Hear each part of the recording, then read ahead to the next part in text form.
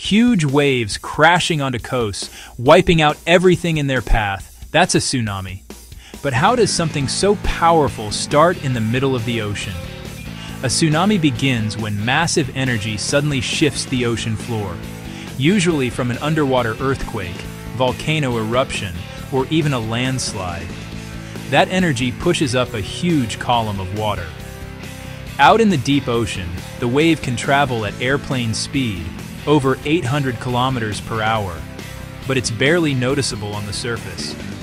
As it reaches shallow water near shore, the wave slows down and piles up, growing higher and higher, sometimes to tens of meters.